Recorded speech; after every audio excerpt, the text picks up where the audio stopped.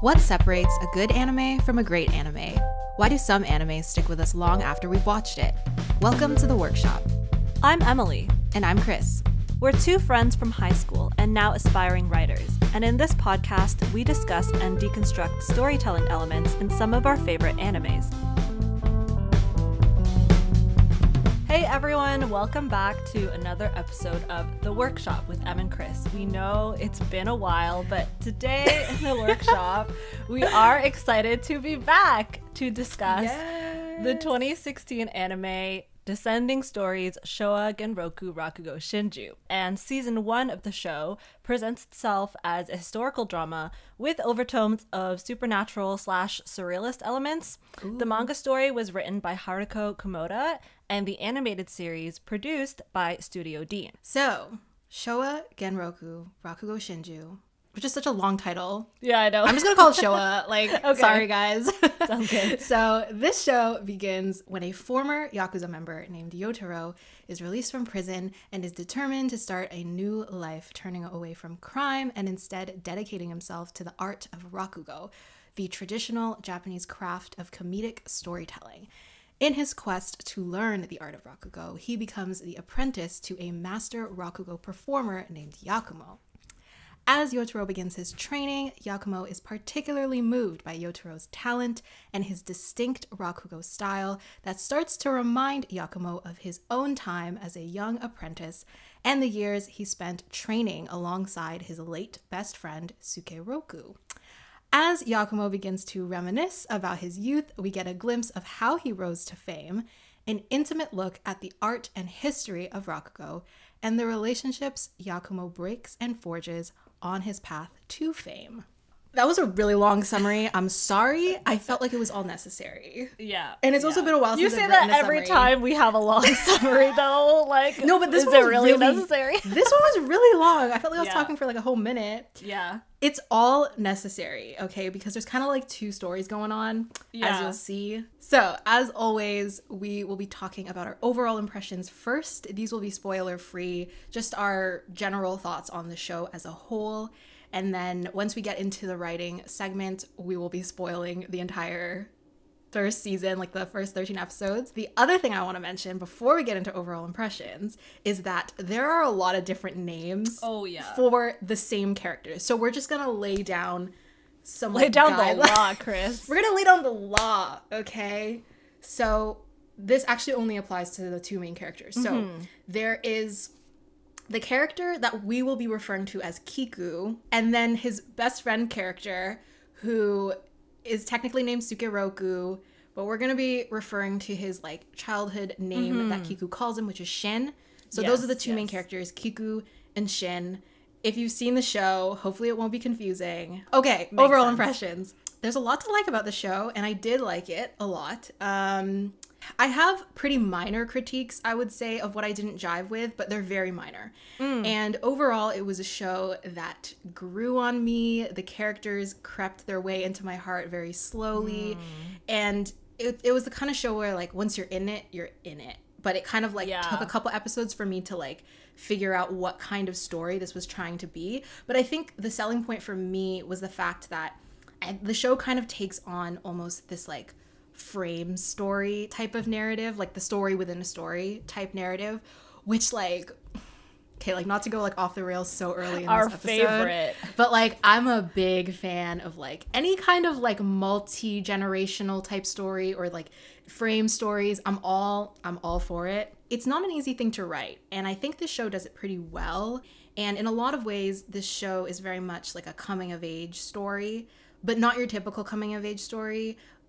Like for one, it's a period piece that's like, it starts out in the 1930s and it spans the rest of the 20th century. And it also kind of takes key parts of Japanese history and like uses it as a backdrop to a lot of the story's conflicts, which I found really interesting. Like it's definitely not a focus of the show, but I think the fact that it's set against that societal context or that piece of history was really interesting to me.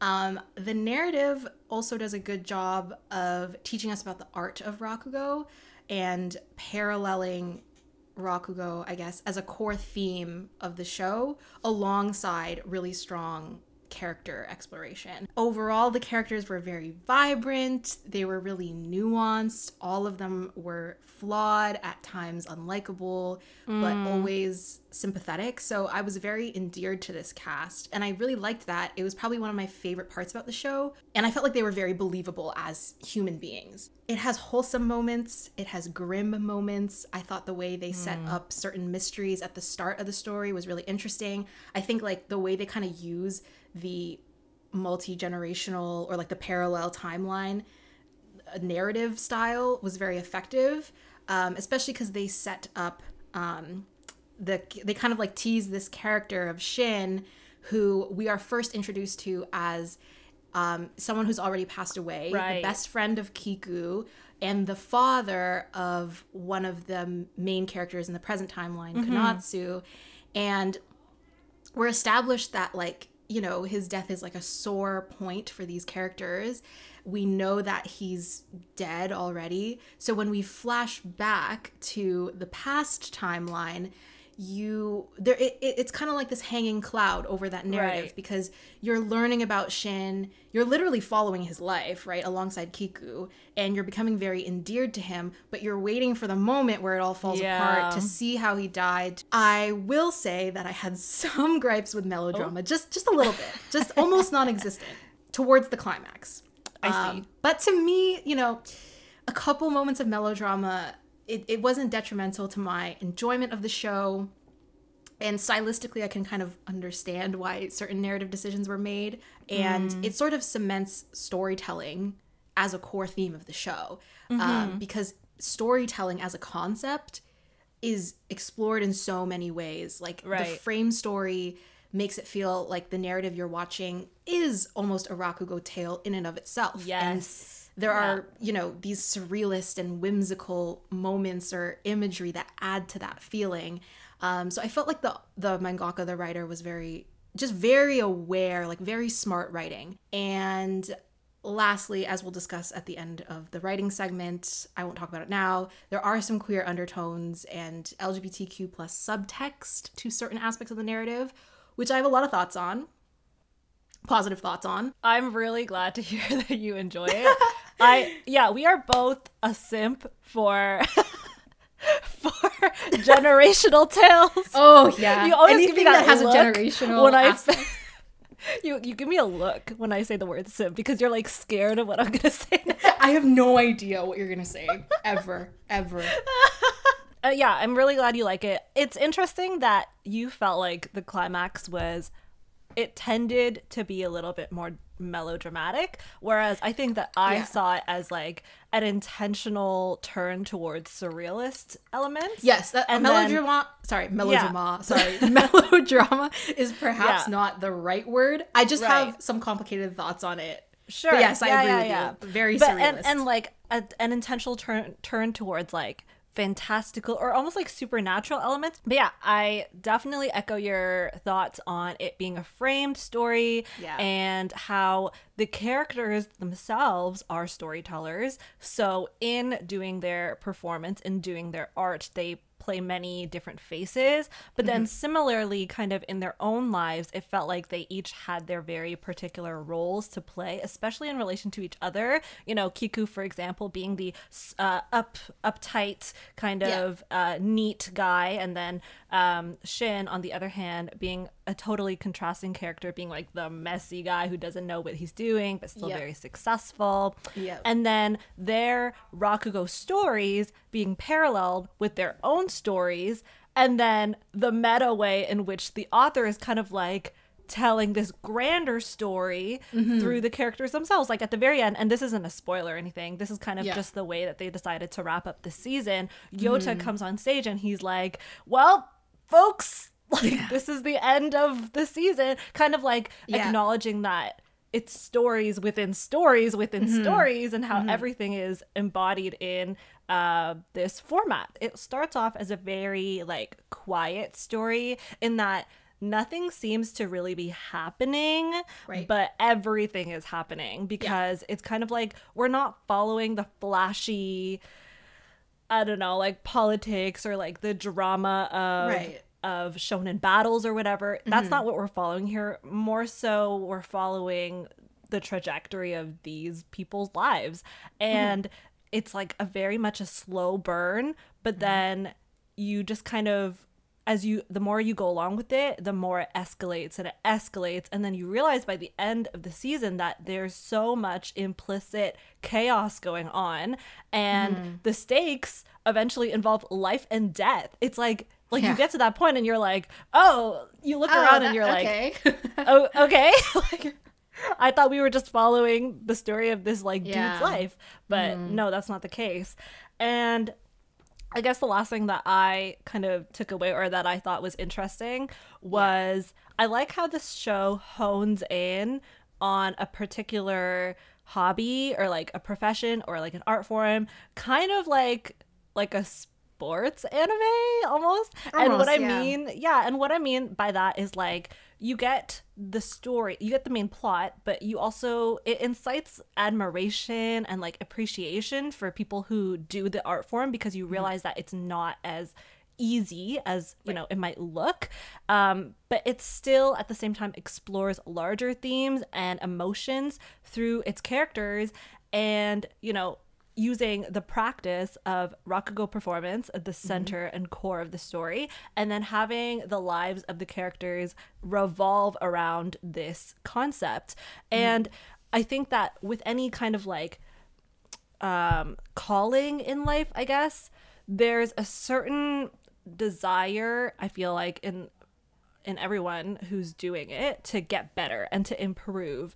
And that's kind of like a natural story arc that's embedded straight into the story, because you have this character motivation then that makes a lot of sense. Like, if you're doing something, it makes sense that you like want to get better at it. So it's a very easy and effective way to write a character with a lot of ambition, for example, like Kiku. Let's introduce the writing. Okay.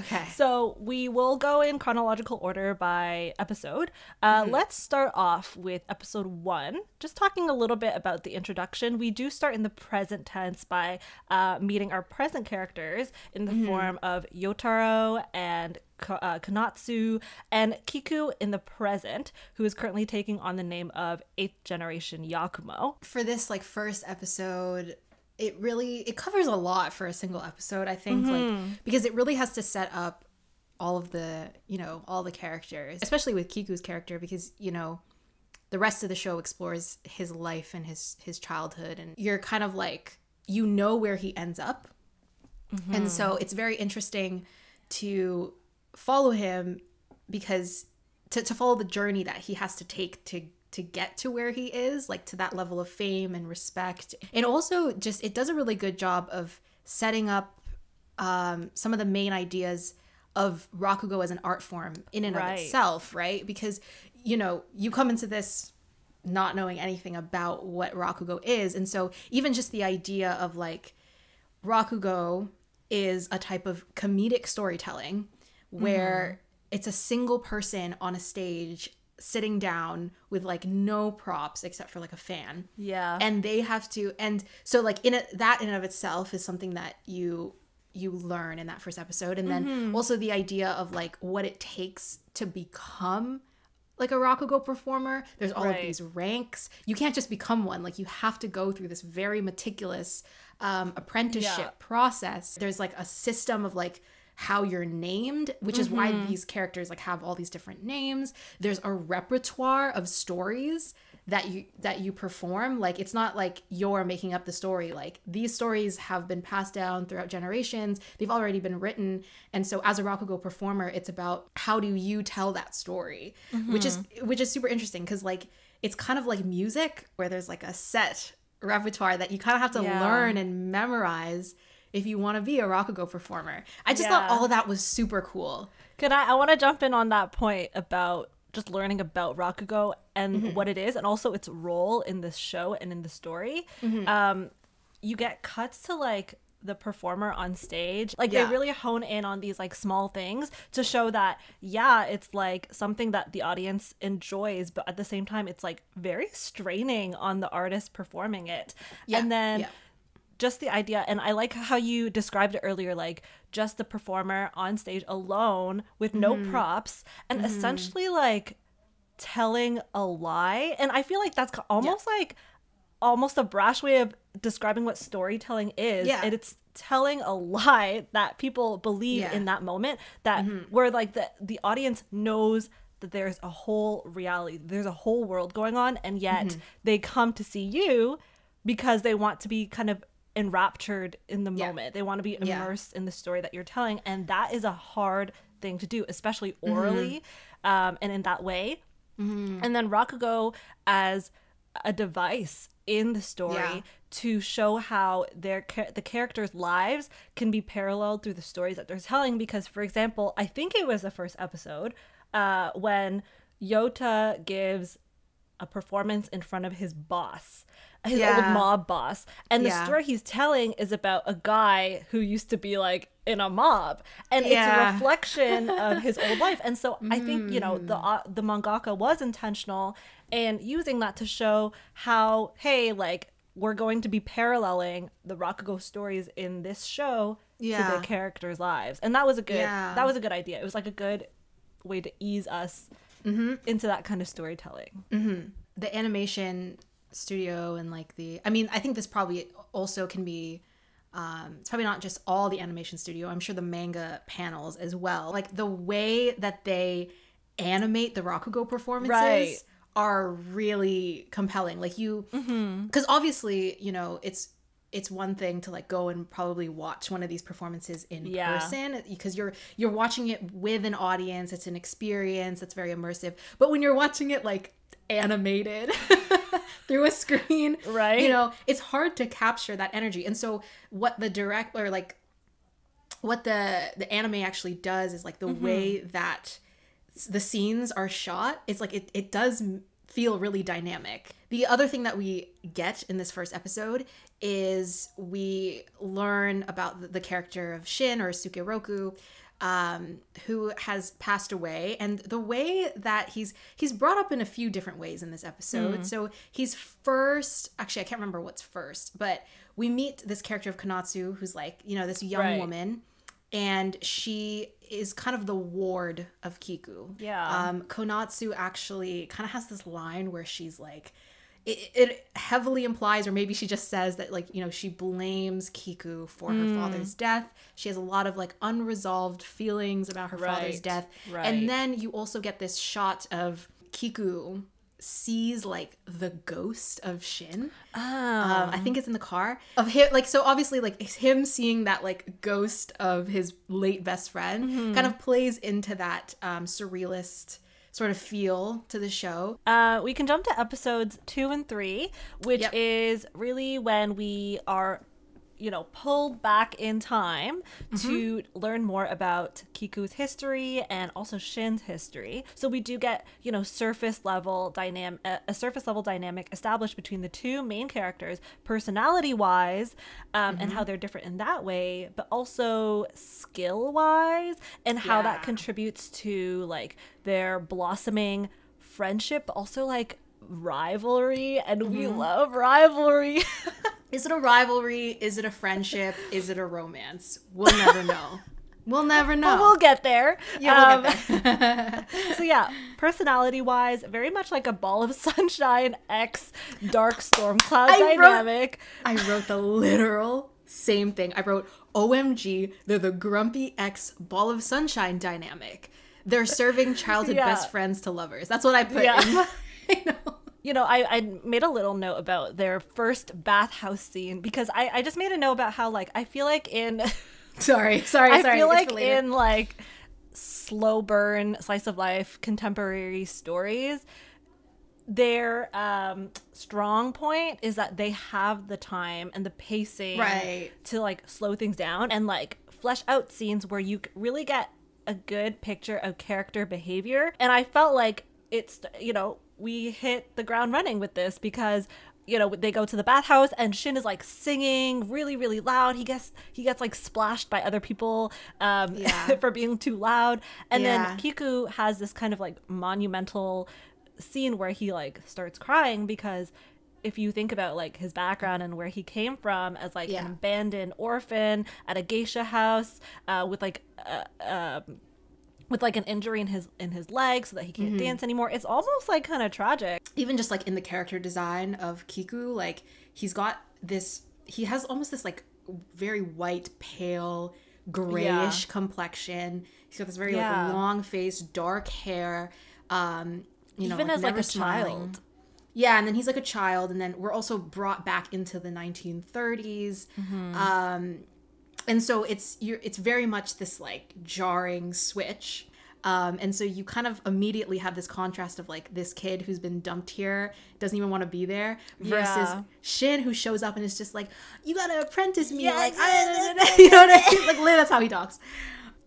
I love that one of their very first interactions between Kiku and Shin is that Shin is like, I'm going to prove that I'm good at Rakugo and that I can be an apprentice. And he starts performing, and he's so good that like Kiku, who is probably like the saddest that he's ever been in his life, is like trying not to laugh because like that's how good Shin is at performing. Like he has this like natural affinity for it. Yeah, it was a nice episode. I mean, and we're in the 1930s, you know, kind of jazz age.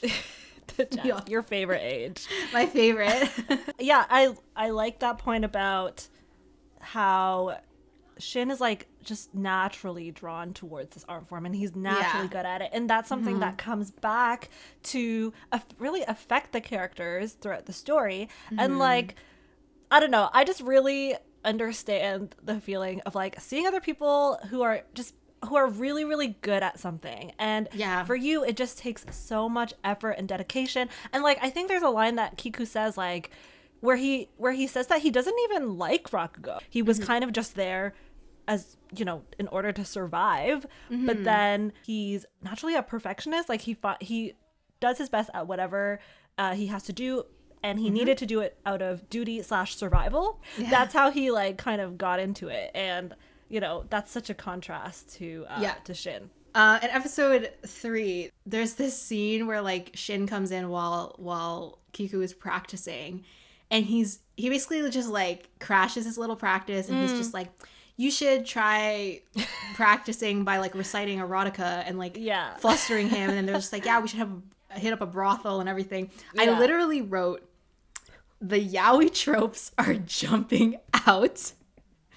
And then Kiku says like in his narration, because he's like narrating it, like future Kiku is narrating this moment, and he's like, I had no time whatsoever to think about women. I was like, okay, sir. And then it was at this moment that I paused the show and I went over to Google Chrome and I typed in the show's name, and then I clicked on the author, I clicked on the writer, and lo and behold, because I was gaslighting myself, I was like, lo and behold, she has a background in writing BL yaoi. And so I was like, not surprised in the least. And I literally was just like, oh, thank God, because I was like, am I gaslighting myself? Am I reading too much into this? The answer is no. But anyways, I mean, that was just me going on a rant. As you go through the story, the more and more obvious it becomes. Episode 2 and 3 is like Kiku really struggling, not only with the art form of Rakugo, but also I feel like to establish an identity for himself. Like they always go back to the idea of you need to find your own style of Rakugo, whatever. You know, I think it's very just like historical context wise, very interesting to have this coincide with like the war. Because I'm sure like realistically the war probably disenfranchised a lot of people, including, you know, Rakugo performers and just like entertainers in general. Something that I found really interesting about this section is that the whole narrative perspective is influenced by how Kiku sees his own life, because it's kind of like Kiku telling his own story to Konatsu and to Yotaro. And so when he says stuff like, oh, I never really was interested in women, well, we see that like in these episodes he has girlfriends, okay? Like he had a girlfriend in the countryside, and he had like another one, I don't even remember, because that's how insignificant they were. He's just like, and then there was this girl, and then she left because of the war. And they get like 5 seconds of screen time. And it's like, it makes sense though, because if he really wasn't interested in women, it makes sense that in the narrative of his life and in the retelling of it, they get absolutely no sidelined. Yeah. Like the war is basically like a backdrop of episode 3, where we also see, not only does Kiku get separated from both his guardian figure, his mentor, his master, Yakumo, but also from Shin, his best friend. In this time, you kind of like get that sense of isolation. And you also see how much Rakugo becomes like politicized and censored in the 1940s. And I think that was like a very, it was just cool. Like, I like when when shows like this, stories like this, which are very much internal conflict driven, very much like character studies, when they still kind of take the external world and you know, use it as context for the stuff that's like happening around them. I totally agree. And like, it kind of sets you up for future episodes too, because you know that like in those days, people realistically, like, they weren't going to seek out entertainment because they were too preoccupied with like surviving. But then after the war, we know that people like went to the theater in throes. And so it's in that like contextual environment that our characters really, like, the events that happened, the formative events in their lives really hit home, because that's when they thrived as Rakugo performers, you know? So it like all ties together really, really well. I agree. Yeah. The next section of the writing that we'll talk about is episodes 4 to 6.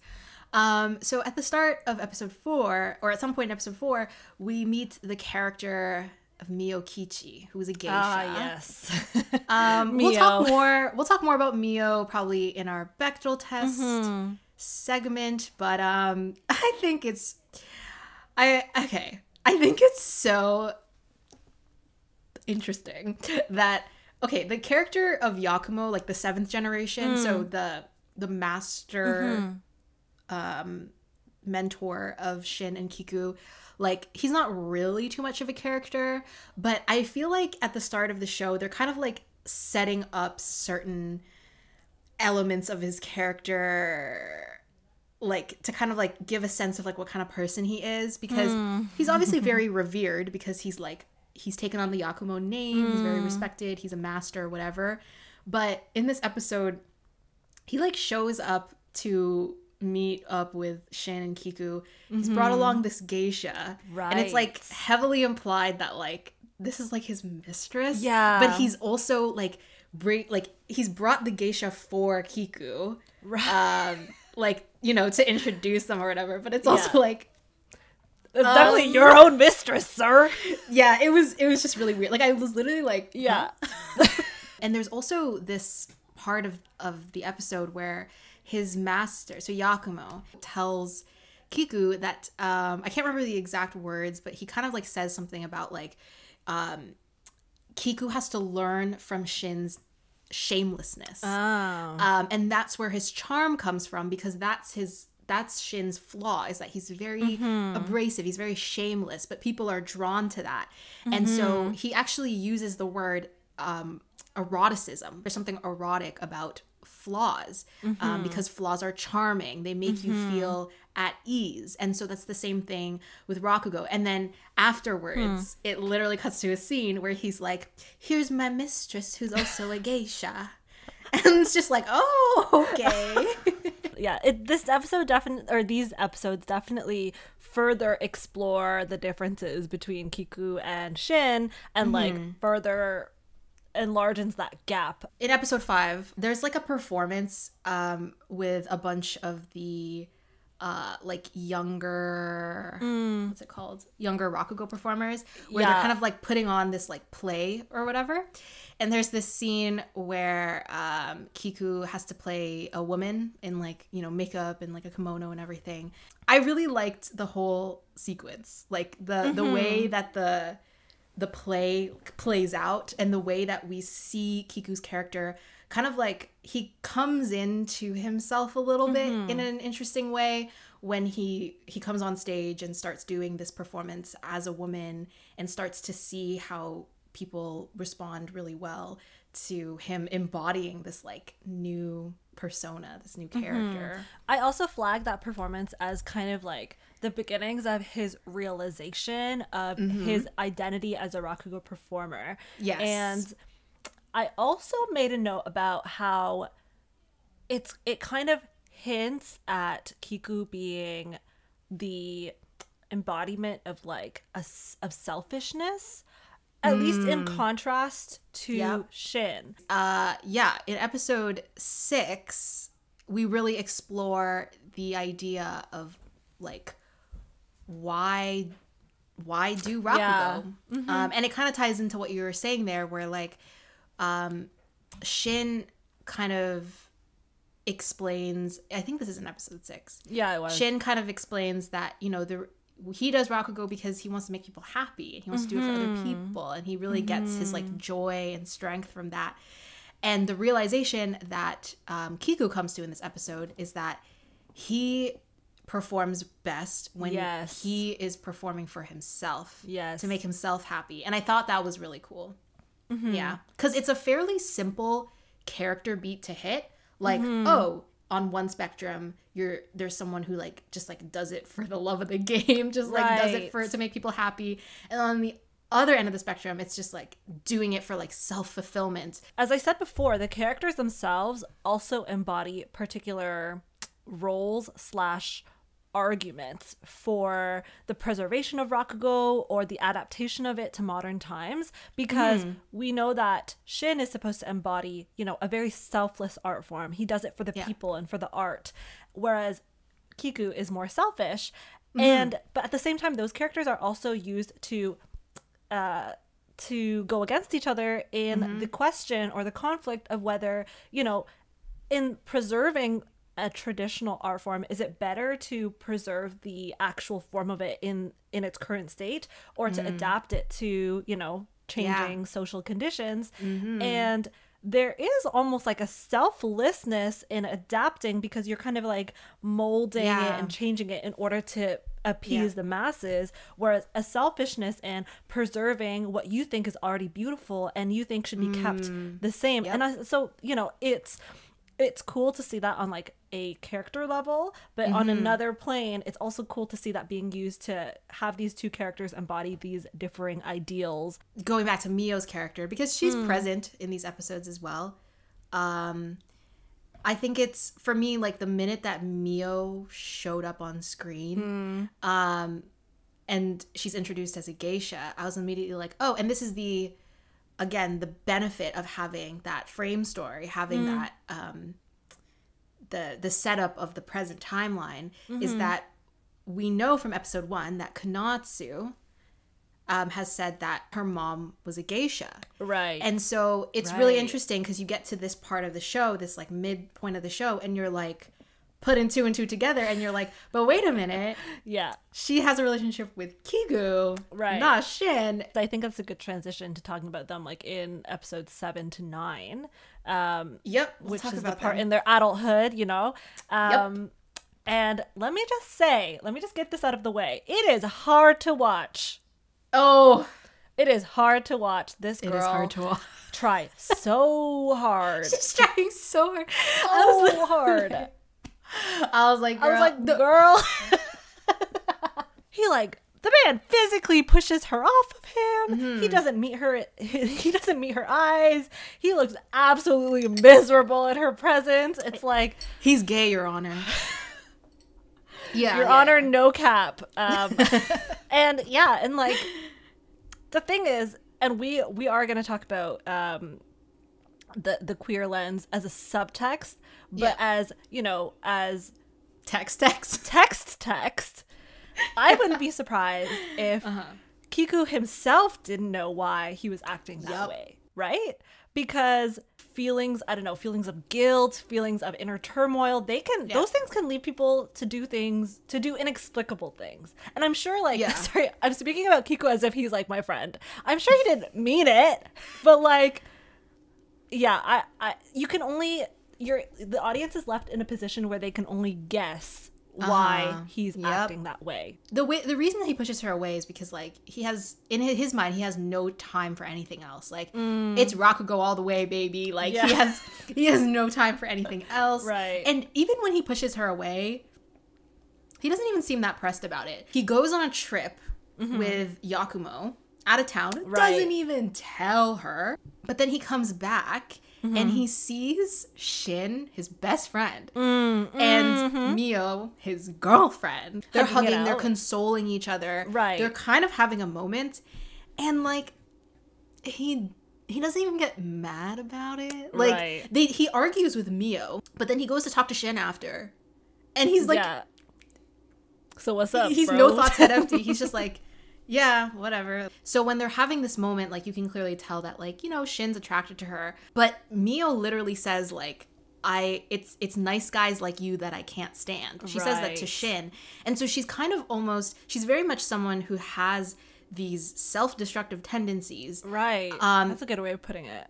And which makes sense given her background. But she's, like, self-aware that, like, being in love with men that neglect her is stupid, but she's still kind of like she can't get away from it. Yeah. And it makes her, to be honest, like Mio is a character that really fascinates me. She frustrates me, but she really fascinates me because I think like everything about her character construction makes so much sense. But you feel so bad for her, man. The other thing that's being set up in these episodes is, as you mentioned, Shin kind of embodies this idea of this like modern world that people are slowly not enjoying Rakugo as much as they used to. That's actually causing a rift between Shin and the elders of like the Rakugo Council or whatever it is.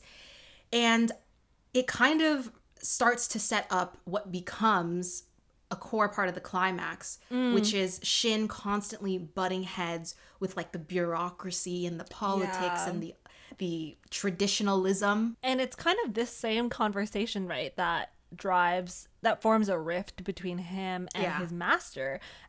Just to go into episode 9, what ends up happening is they get into an argument and he gets expelled from the Rakugo Association. And I just want to talk about that because the way that this is like really the catalyst for the climax and both Mio and Shin's downfall, because right after that happens, the two of them meet at night in I forgot where it was, but they meet on a bridge, and there is just so much like symbolism there because, you know, they both, Mio's just been broken up with. She's been outcasted by Kiku. Yes. And Shin's just been outcasted by his master. Yep. And so they're both in a place where they're like struggling to find where they belong now. And they find each other on a bridge to like death, essentially, because that's kind of like where their lives end.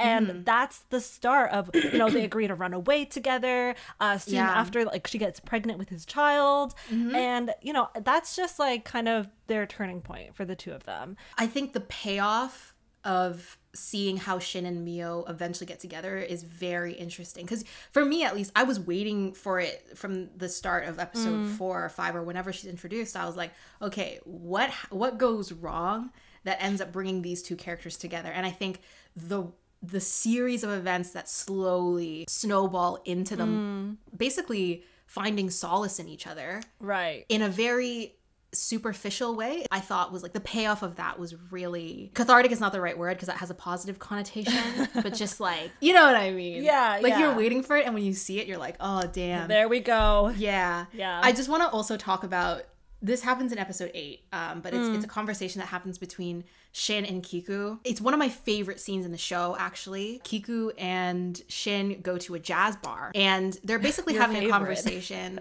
First of all, jazz bar. I write like 80% of my stories in jazz bars, and they're basically just like having a conversation about the modern age and how that is starting to conflict with Rakugo as an art form. And so Shin talks about this idea of Rakugo being like very stuck in the past, and that now in the modern age, you know, the reason we have to innovate is because there are all these other forms of entertainment for the masses. And they're having this conversation in a jazz bar, and it like pans out to see, you know, this like full crowded jazz club that's just like enraptured by this jazz performance, and then here are these like two guys talking about, you know, a 400-year-old art form like of comedic storytelling. And I thought that contrast, that setting for this specific conversation was very intentional. And like I said before, this show acknowledges that you need both, right? Yes. And if we're gonna say that each of these characters are embodying each, like, the two different sides, I think it's even more interesting that Shin dies at the end of season 1. And no spoilers or anything, but season 2, I feel like really explores that idea of like, okay, what happens when you just are too inclined towards one side, you know, and all of the conflicts that come out of that. So yeah, definitely like a very well thought out plot point, and also like a narrative theme to hit. So we start to see very clearly what Shin has to sacrifice, I guess, in order to stay true to his like ideals, and and you know, he loses everything in the process. And then Kiku, by contrast, is kind of like, he's propelled into this like status and fame. He's told by his master that you get to inherit the Yakumo name and everything, but you know, in the process, Kiku has kind of, you know, lost out on like his friendship, his relationship with Mio and everything. And so even that contrast, I think, it culminates and explodes very well in episode 9. Finally, like a real true argument between Shin and Kiku, where Shin basically kind of like has this outburst and is like, you know, you've always been the master's favorite. You were always doted on from the beginning. In my notes, I wrote Deku X Bakugo, but BFF version, because it's an exploration of their relationship as rivals, I think, right? Any exploration of rivalry is it's automatically Deku X Bakugo. Yeah. Sorry. I just want to make a note on one scene in particular that happens in episode 10, and it's when Kiku kind of gets his first person seeking to be his apprentice, and this guy is like, take me in, like I abandoned my parents and my family because they all hated Rakugo.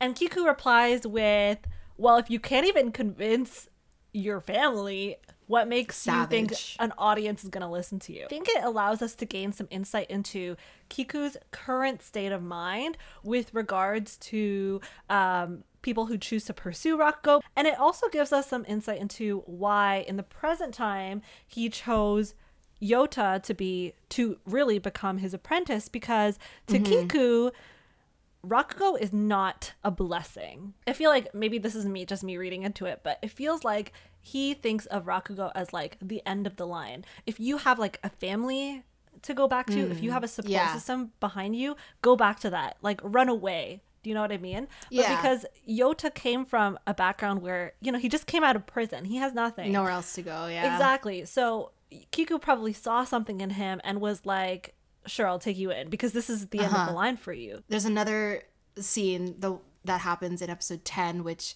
again, it starts to tie into the whole feeling of this show being very whimsical, being so wacky that it could also be a Rakugo tale itself.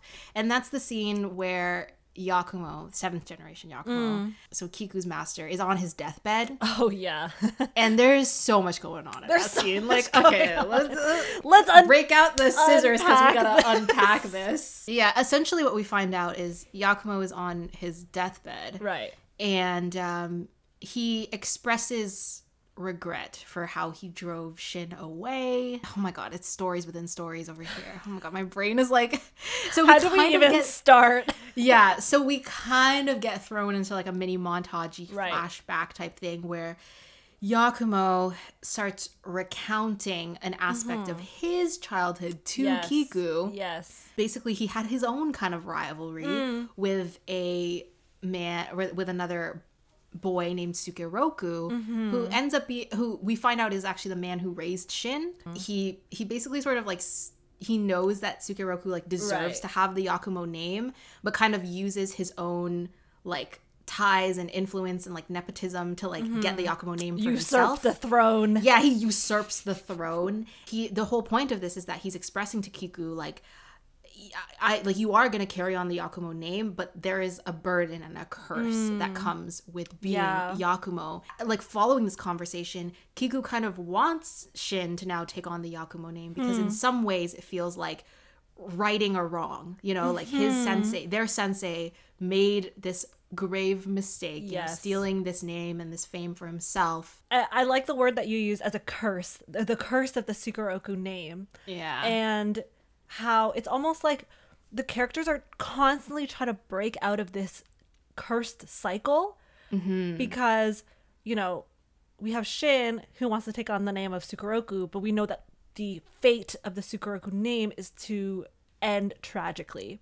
Right. And you so wish that it didn't have to be that way, but you know it will be that way because we know already that Shin's going to be a tragic figure. We have Yota, who is, by all accounts, a reflection of Shin when he was alive, and you're kind of and you have like Konatsu as well, right? A reflection of Shin, and it's like, what's going to happen to these characters because you know that there's such a cycle being you know, imposed on the characters. Here. I want to talk about the performance that we see Kiku do after Yakumo dies. He performs Shinigami. Right. Which I think is interesting that we get to see him perform Shinigami at this point in the show because we know in the present timeline that that's the performance that Yotaro was so enamored by. I love the way that the animation like plays kind of like with the shot composition and like cinematography and everything to like convey how immersive this performance feels. And there's this really great shot. It's this shot of him finishing his performance, eyes closed, and when it zooms out, we see him on the stage, but like we don't see the audience, so everything around it is just like black, and then we hear the applause of the audience, but we only see on the screen just Kiku alone on the stage, and so we kind of get this like sense of solitude. For me, it felt like this reflection of like how much Kiku always says he performs for himself, but B, this point where Kiku is kind of starting to feel the sense of solitude because I mean his sensei has just died. His girlfriend and his best friend have eloped to the countryside and he hasn't seen them in like years. After all this happens, he eventually like resigns himself to actually go to the countryside and find Shin. I think it's funny that Kiku, who comes from a background of having been abandoned, like he knows what it's like to be abandoned and he hated it, and yet he like made sure that he lived a life of, or ended up in a life of solitude. And I think that's like really telling of sometimes what trauma can do to someone. That leads us into episode 11. So change in setting. Kiku finds Shin and his daughter in the countryside, and it's revealed that Mio has left them. No, we don't know if this is like a permanent, she's totally abandoned them, at least that's what Konatsu thinks, or she just ran away. She's kind of just ran away with another man. But we find out also that Mio has forbidden Shin to do Rakugo, and this is like atrocious to Kiku and to Konatsu. First of all, just the fact that like like Kiku, who's like now, you know, really successful and stuff, he shows up and he sees that like Shin and his daughter are just like living alone in this little shack. But then Shin kind of is like a little unbothered by it at first. He's kind of just like, yeah, she'll be back or whatever, which says a lot about their relationship and also like where their characters are at the moment, which is like rock bottom. And it's really heartbreaking, I guess, to see the relationship that Shin has with Rakugo is like so negative now. Like he doesn't really want to think about it. And so Kiku kind of very stubbornly is just like, well, I'm not going back to Tokyo unless you're coming with me. So he actually like just like moves in for a bit. He just moves in. He just kind of moves in for a bit. And okay, you said, do I have thoughts on episode 11? I do have thoughts on episode 11. And they're very they're rainbow colored thoughts. Like, can I just say, Yeah. the domesticity of this episode is audacious. You know what I mean, though? You know what I mean? Like the shot of them like walking through the trees, each holding Konatsu's hand. Come on.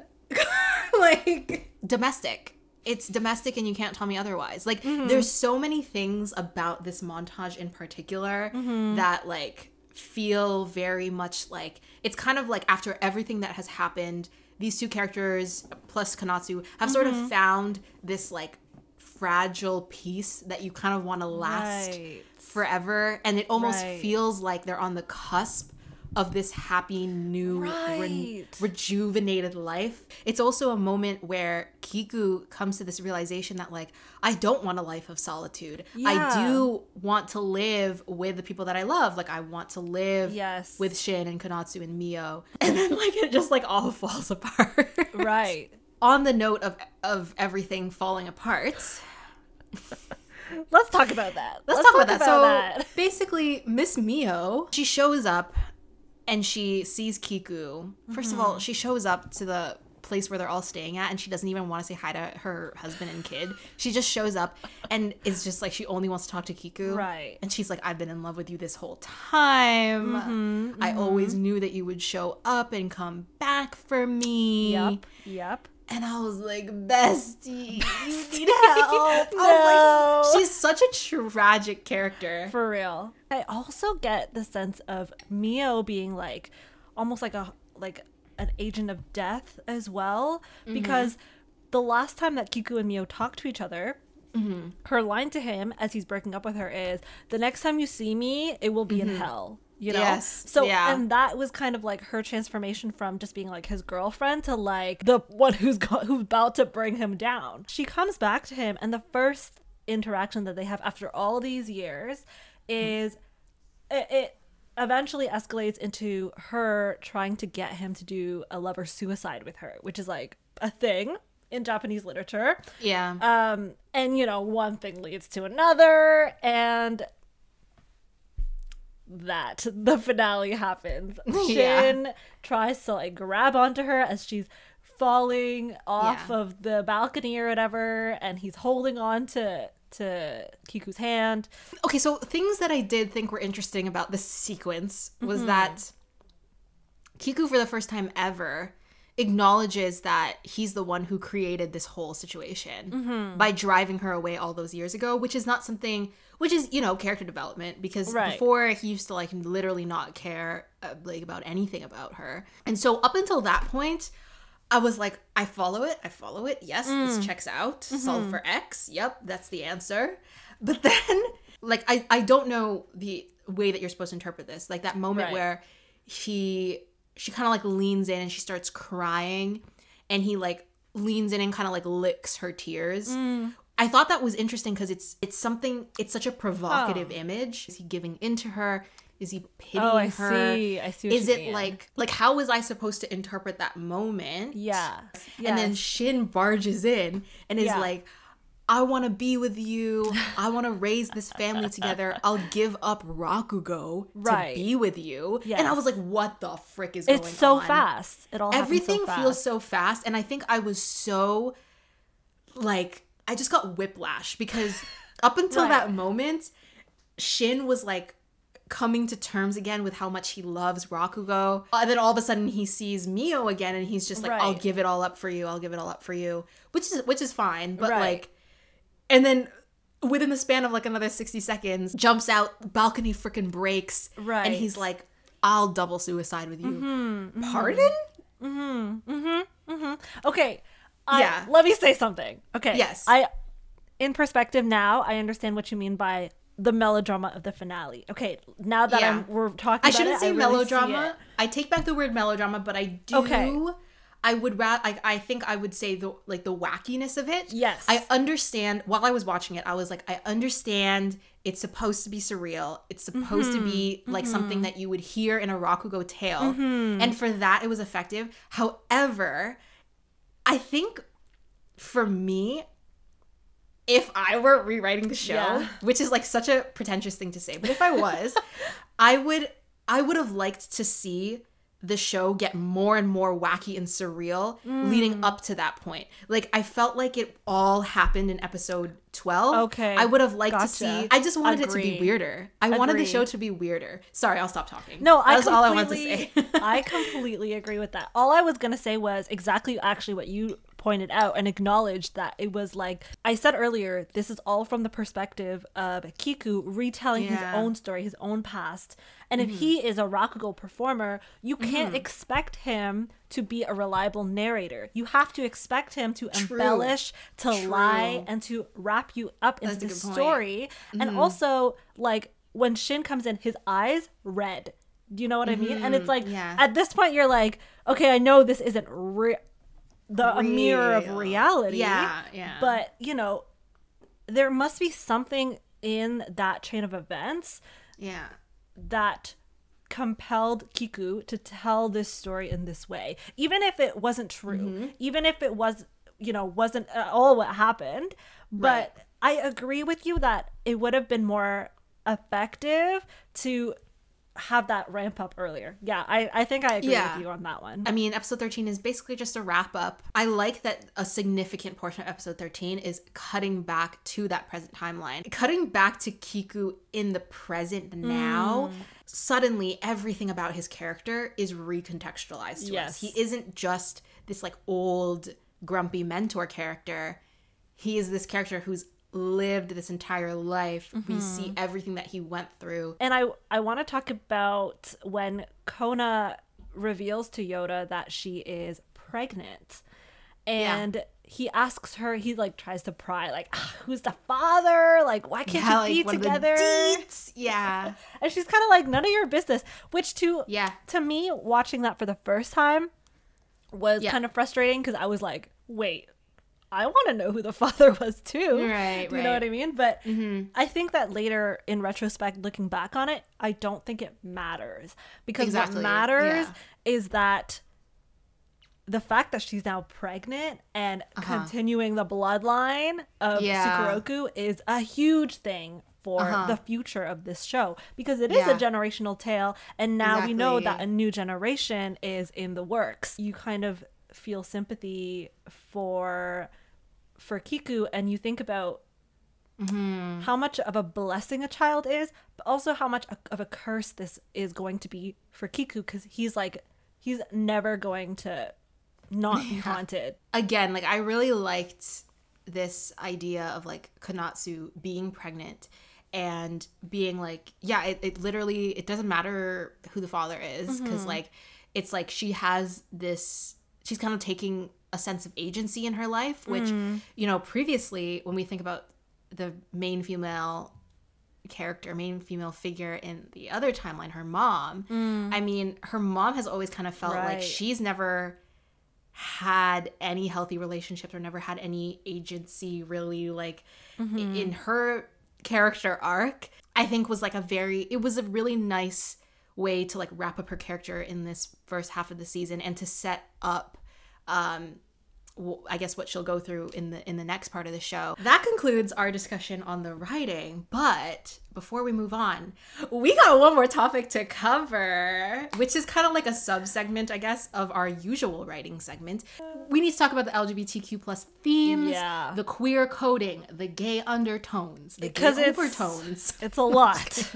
It's a lot. This show, she's a little curvy. She's a little twisty.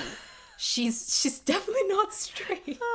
You know, it's funny because like I'm pretty sure in one of my notes I was trying to like describe Kiku, and one in contrast to Shin, and one of the words that I used was he's very straight, because I'm trying to say like he's very like straightforward, yeah.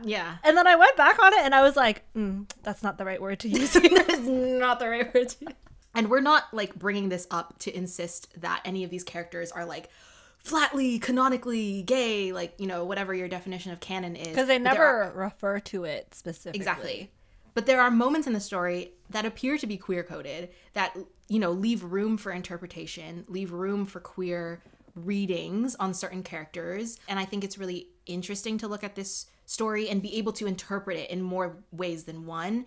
Most notably, the relationship between Shin and Kiku could be seen as platonic or as romantic, and I would say there's a case for both being true. The writing of their characters was always treading the line. Like, dare I say there wasn't even a line, but if there was, it was very thin. Right. It's masked by Kiku's seemingly obsession with Rakugo.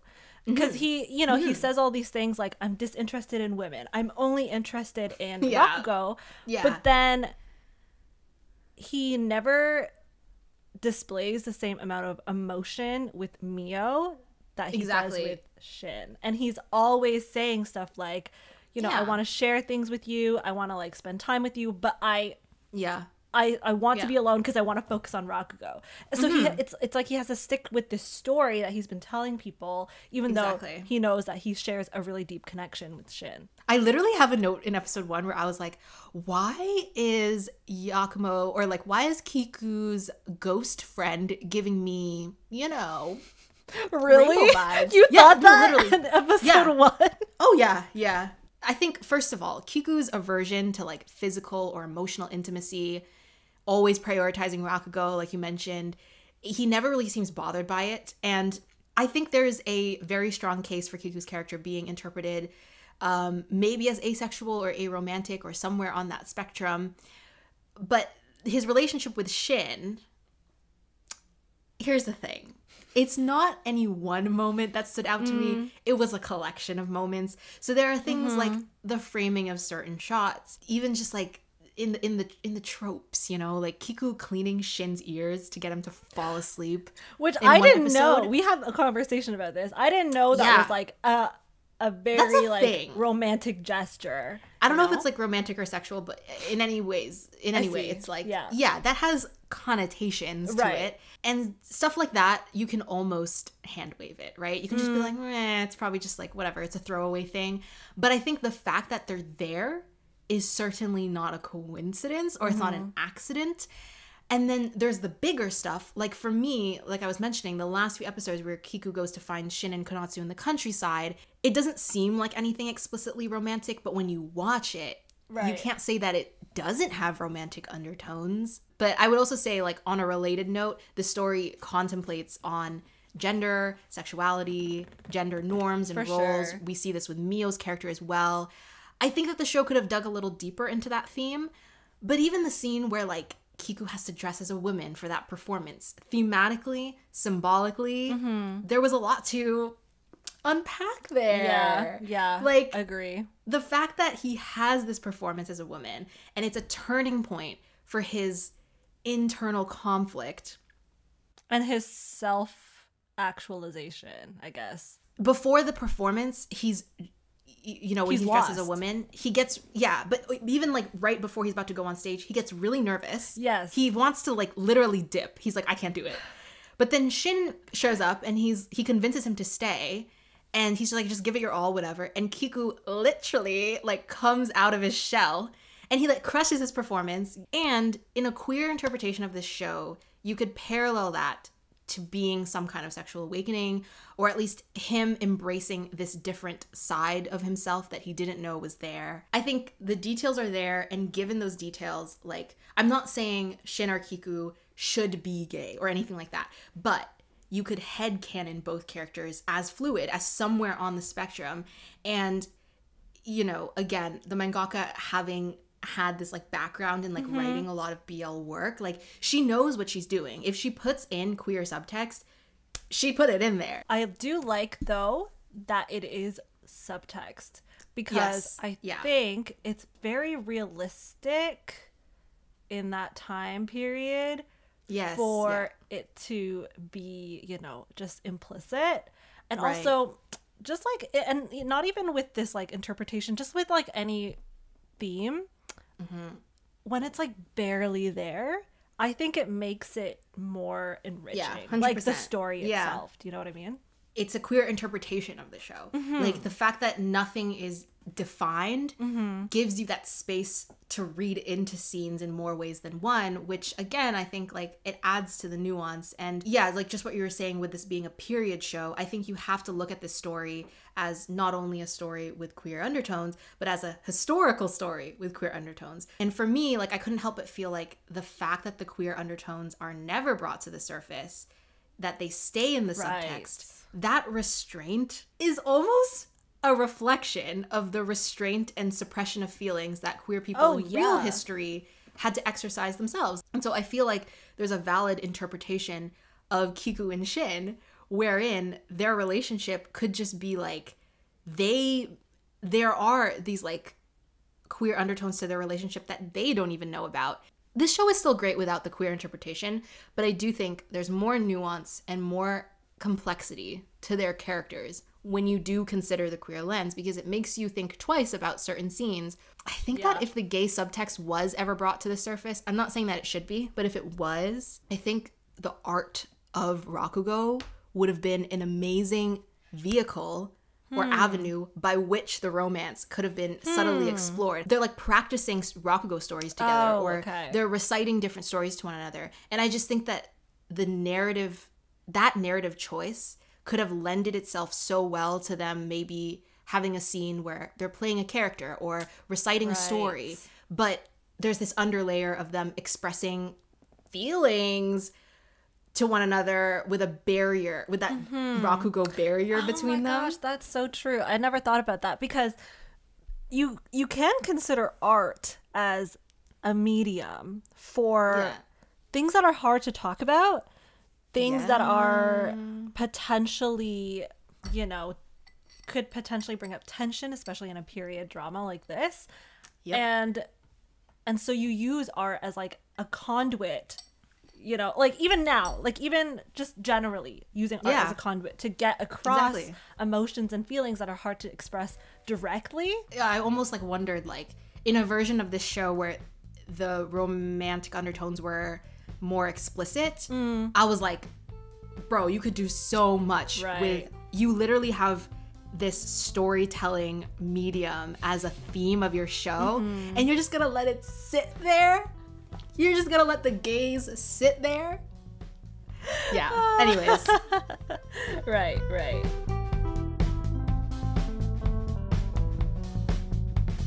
Okay, so for the next segment on the pod, we will be doing the Bechdel Test.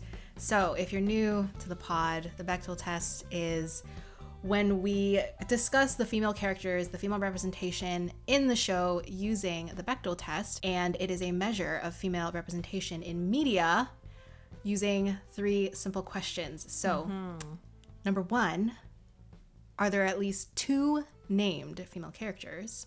Number 2, do they speak to each other? And number 3, do they speak to each other about something other than a male love interest? Okay, the first thing I want to say, though, is that I acknowledge that the Bechdel test, it is a little reductive. We do acknowledge that. However, there's some merit to the test. And this show certainly, its singular focus is definitely Rakugo.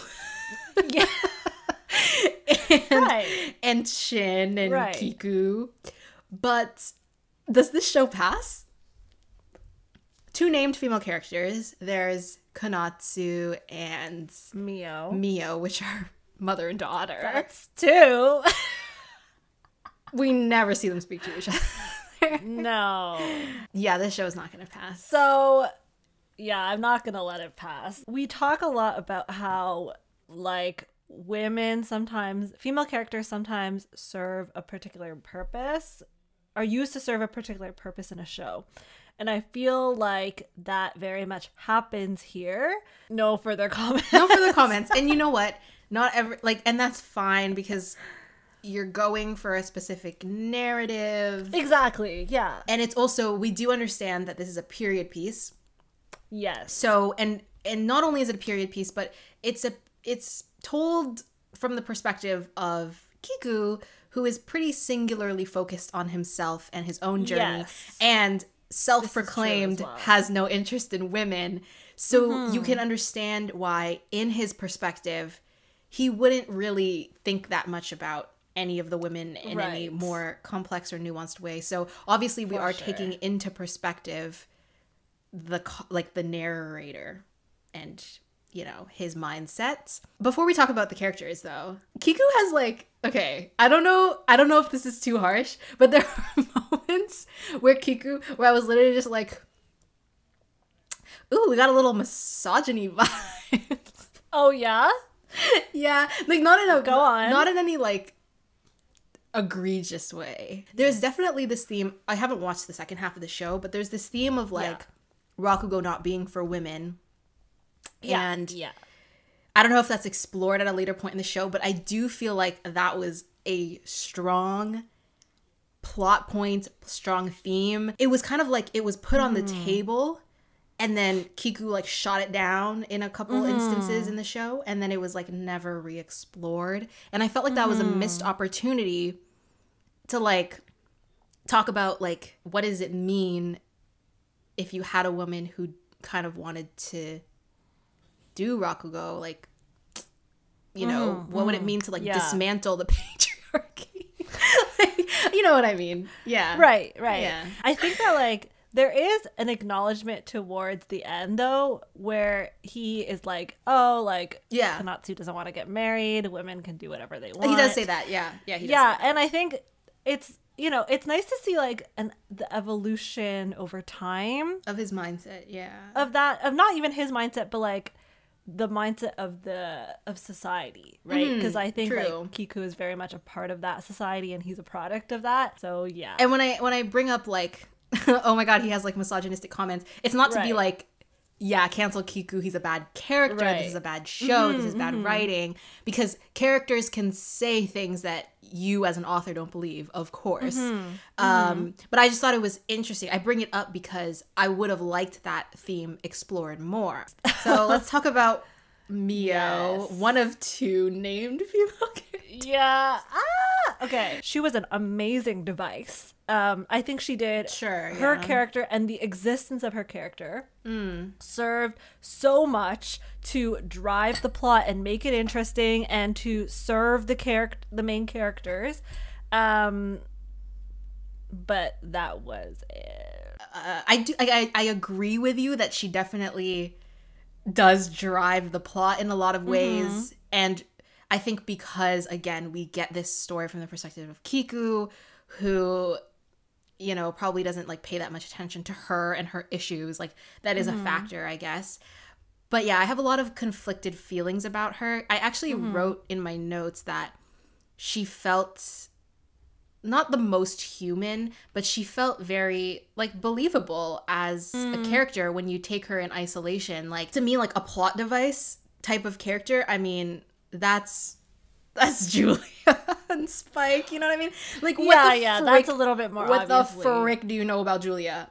Right. And nothing, which is intentional. Whereas with Mio, I was I could see beyond the shadow that she was casting. I could almost see the outline of who she was or who she is as a person, in the sense that she has these self-destructive tendencies, this toxicity, these commitment issues that all stem from a very specific type of life experience. Yes, she had to basically work as a geisha and as a prostitute to survive, and everything about her felt very logical and real. She was very tragically believable, or believably tragic. I don't know, one or the other. Yeah.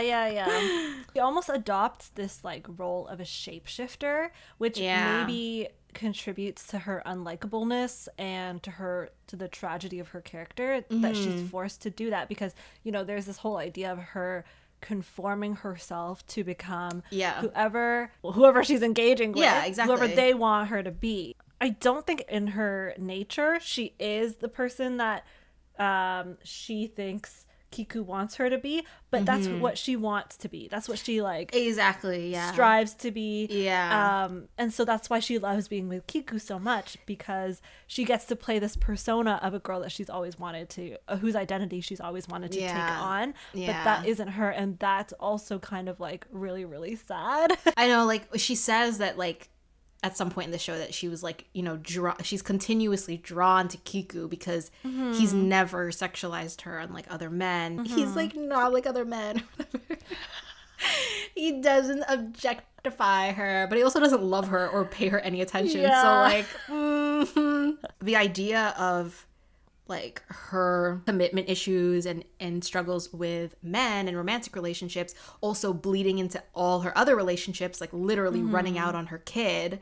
It paints a pretty holistic picture of her. In general, I didn't have like too many issues with her character when I take her. I actually really liked her context. character. Me too. I did like her that too. She played like a major role in the story, at least. Yeah. It wasn't like a throwaway character or a No, side character. yeah. Like, I would argue that she was one of the main characters. Let's talk about Konatsu. So she's really used as like an agent of her father. For me personally, like I feel like from this season, I couldn't really take away too much other than that she's like complete opposite of her mother. Yeah, I actually had like a slightly different interpretation of her. I guess because like I've only seen the first part of the show, but I actually felt like she has a little bit of both of her parents in her. Especially like as a kid. I mean, she has her dad's like vitality, like his brightness and his enthusiasm for life, at least when she was a kid. But then I feel like as an adult, she has almost like her mom's, I don't know what the word is, like her shrewdness, but she doesn't like fully have all of her mom's like fully negative traits, like all of that like self-destructiveness and everything. But then she also doesn't have her dad's like unwavering positivity as we see as an adult. So I think it raises a lot of questions about who Konatsu, how she was raised. And who she became in the time that we didn't see. If she didn't have like a support system, or like if she has like a little like negative push over the edge, she could very easily become her mother. Like she's in a very similar situation where she's this young adult with a child to raise. You experience the same loss and devastation alongside her when you see her parents die.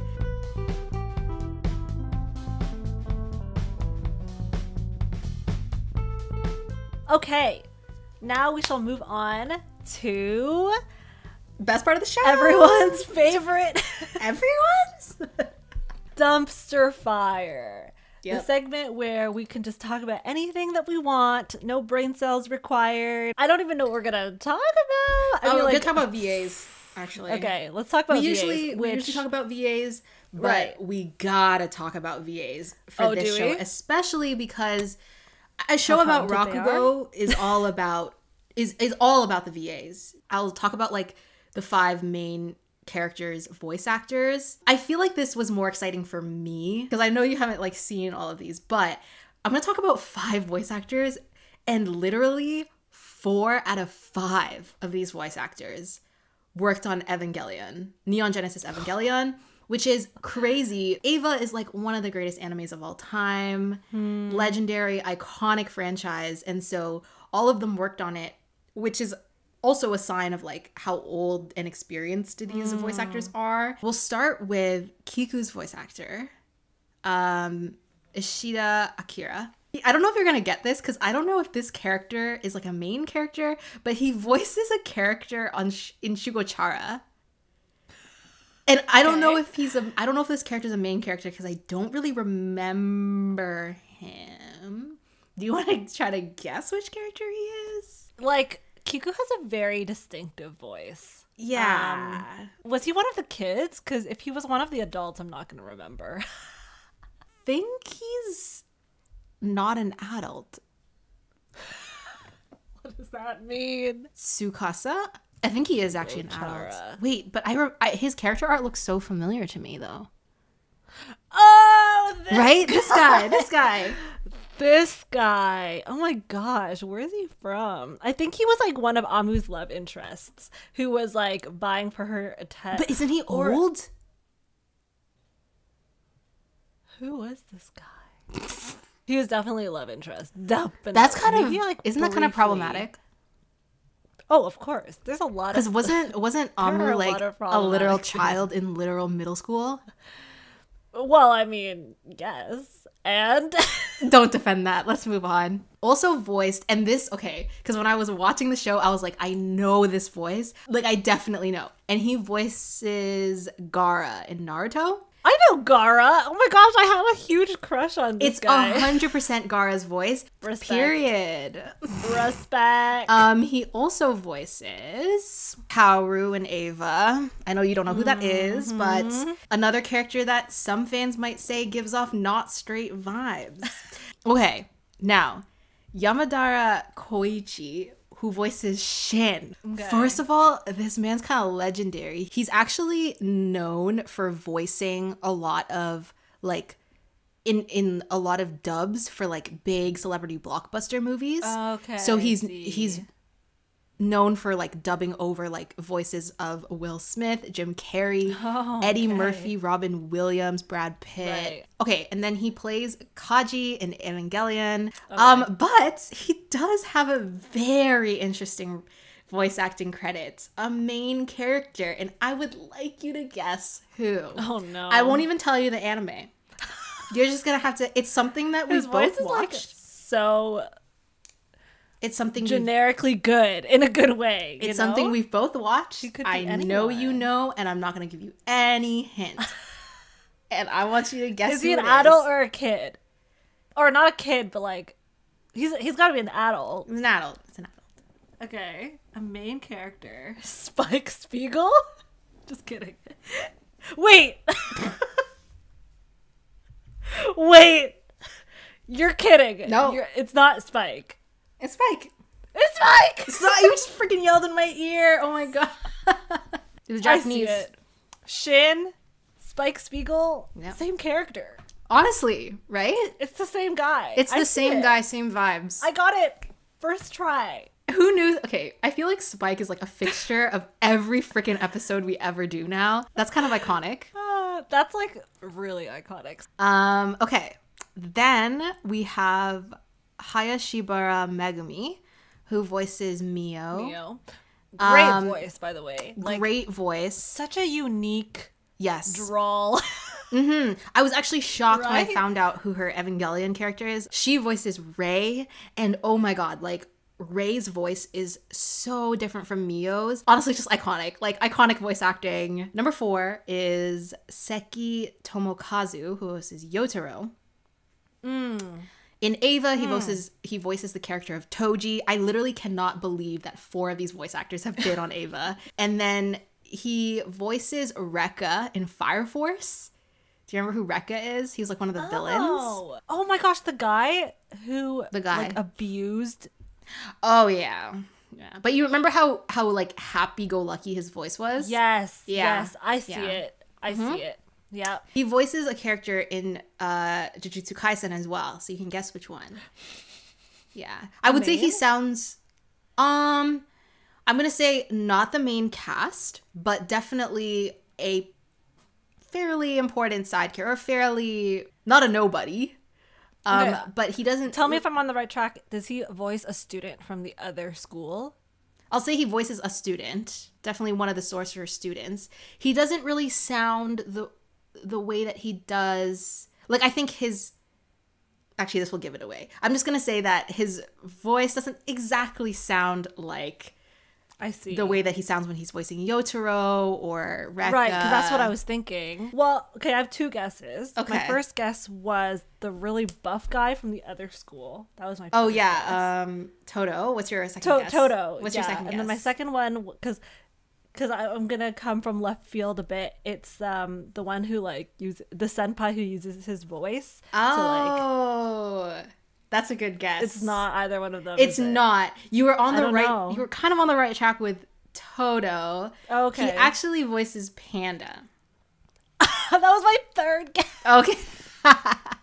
Okay, and then the last voice actor is Kobayashi Yu, who voices Konatsu. She also voices a character in Attack on Titan. Guess which one? Oh, Annie? No. Krista? No. You have one more guess. What's her name? Sasha or something? Yeah, it's Sasha. Yeah. Were you just gonna go down the list of girls? No. Okay. You know, okay, I kind of regret saying Krista, because I think Krista has a very particular Krista's voice is very particular. Yeah. But I was going for like Annie or like Sasha, like a more like deeper toned Annie was a good guess. that I feel like Annie was a good Konatsu's VA does have. Anything else? The first... Okay, so I do have like a dumpster fire section in my notes. Yeah. I said, the way... Yeah. Nothing ever good starts with that sentence. I was like, the way that young Kiku is my exact anime type was embarrassing. No, because think of my track record, and then think about young Kiku. Right. You know, I do have a similar thought. Track record. In my notes. The only thing I have, though, along those lines are... Why does Kiku with glasses... No! Shut up. I was about to swear. You know what I'm talking about, right? Just stop swearing. But I think it's like weird almost, because it's like, you know what he looks like as an old man. Like, there is like, okay, stop. canon, Everyone ages. Know? Okay, we're not talking about stop. But yeah, I agree. It's like, okay, Mio, like, okay, I see the attraction. It's just funny because like he's acknowledged in world to be like a good-looking guy. Right. Yeah. So and he's acknowledged out of world. And he's acknowledged out of world. Okay. I feel like Shin is like a Chad. Do you know what I mean? Oh, yeah. And like, and there's something about Kiku that is like very like mysterious. Do you know what I mean? Yeah. Hey, look me in the eye. I can't. Like mysterious and like sensitive. He's not sensitive though. No, I know. Okay. Yeah, he's not. But you get the. But vibe. he gives those. He gives like, that vibes, which is why he gets all the. Mean? Yeah, and so you know, there's something about that women are like attracted to, or men. So, you know. Yes, exactly. So you know, I see it. I also think of comments. When you take the Chad type and the quiet, reserved, enigmatic type, one might say opposites attract. One might say it's a romance trope. One might say ball of sunshine X. One might say ball of dark, sunshine. Stormy cloud type. And I just think the mangaka knew what she was doing when she designed those characters. Why did you stutter there? Characters. Shut up. It's late, okay? Period. All I'm trying to say is Kiku has a bishounen face. In conclusion, therefore... Are we surprised? No. Like, it's long. The nose is long. The angles are sharp. So, here we are. Why are we so confused right now? Why are we trying to be intellectual and dumpster fire? We're so confused. The confusion in our voices is real. It's because we're trying to self-edit.